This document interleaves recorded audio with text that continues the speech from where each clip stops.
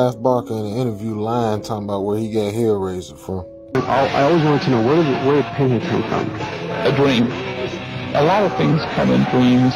I keep a dream journal. I keep a pad beside my bed in which I write down, images which appear in my dreams, and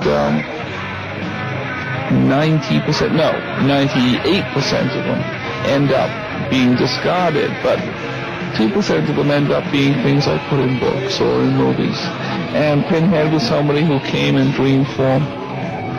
Yeah.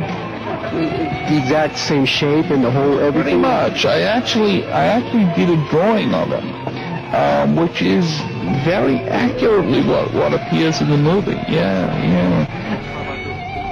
A pleasure. The reason I do what I do is because these people steal folks' ideas, steal stuff from real life, then they turn around and act like it's their natural, made-up idea. And even sometimes they steal stuff from black folks. A lot of times they steal stuff from black folks and black voodoo culture, black scary, creepy culture, and then turn around and make money off of it and don't never give us the props off of it.